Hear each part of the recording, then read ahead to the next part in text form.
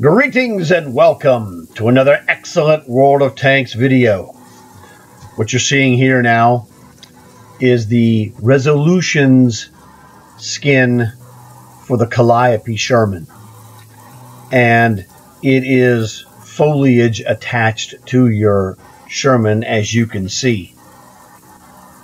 I'm also going to show you the Resolutions bonus camo and the what we're calling the Resolutions participation camo.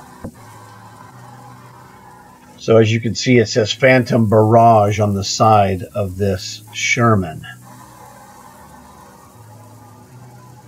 So it's pretty cool looking. Let's pull back. And we know this would be really awesome if you're on a map like Thiepval Ridge that has a lot of foliage and any other comparable map. Now I think it might look a little goofy out on the Arctic maps or on the desert. So I don't know if there's anything special going on there, but we'll see, I guess, whatever. So this is what I want to show you. And it would be helpful if you could leave a like for this video to help spread the word. So now let's go check around and look at some of these other camos. All right, this is the purple. Now this is really interesting because this purple camo is kind of good. And one of the things that you will see is that it changes a little bit from tank to tank. There are other tanks where it's more muted in the colors, and it's not as vibrant as you see here. This camo looked pretty good. We used this on multiple different tanks to check those out. The thing that I did myself, I was talking to Browny, was that I look at my camos first on my Cold War tanks, and then also tier 10s if there's any that need any, because those are $250 a pop for each one that you want a camo. So if you're going to put camo on a lower tier tank, you don't want to put a free camo on there, because those sometimes are 50 or 75 gold per season, where the top ones are $250 each. So you put 4 seasons on a Cold War tank, that's 1,000 gold if you're paying full price, which I never do. So I'm just giving you the heads up on that. So if whatever floats your boat, but you might want to be a little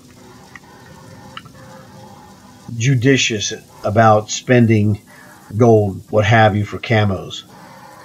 Now let's go check out this purple camo on some other tanks. This is a 38H with the purple camo. Not horrible. It's better on some, less good on others.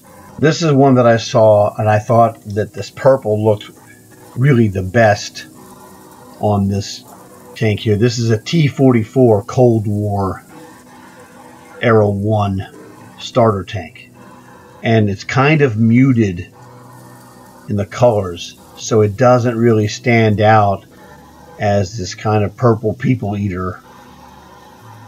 This one wouldn't be bad for a tank like this. Just wanted to give you a heads up so you can check this out for yourself. I'm going to show you a comparison. This is my Astron Rex with the Arnie Mania camo, and the distortion that it gets from the turret, because of the turret being kind of bulbous and teardrop shaped, is kind of interesting. Let's see how this looks with the purple. So there is the same position. Again, you get a little muted effect here. It's not as vicious. It doesn't look as bubblegum. Some of the other tanks will make this color scheme look more bubblegum than others. So this is just to give you an idea. This one here is a Cold War WZ-122. This is the rocket tank. And this is using the Resolutions gray camo. And this looks pretty darn good on just about every tank. It looks basically about the same as this across the board. So a real solid, military style coloring rather than the purple. A lot of people like myself don't like to use the purple or these kind of garish colors that are not military or military-esque. But this one does look like a military style camo, so it just doesn't like glow in the dark. Because, Cold War, you have true sight. So this is the reason why I wanted to show you. This was the only tank that I put this camo on. You get 3 sets of these, so I'm holding it in reserve for future Cold War tanks that might, need a camo. I don't put multiple camo sets on one tank as a general rule and then switch between them willy-nilly. That's just me.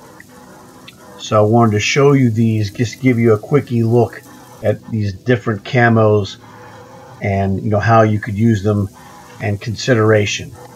Now this was one that Browny sent me a picture because I don't have this tank. This is the AMX 32 with the gray Resolutions camo. He thought it was pretty awesome. Kind of speaks for itself when you check it out. So there's another one I'm going to show you.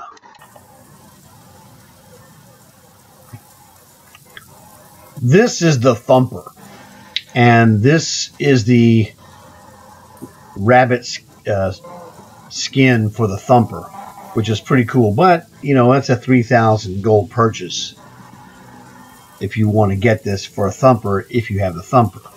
However, Browny sent me the Thumper with the purple skin, so you can check it out. So as you can see, the Thumper looks pretty good with this purple. It's not, again, it's not super vibrant, not as muted as the 44, kind of like in between, but it's pretty solid, something to look at. And I wanted to show you the more expensive version, rather than if you have this camo and you like it, then there's a good option for you there. So if I were you, I'd experiment with whatever tanks that I needed camo on, see what you got.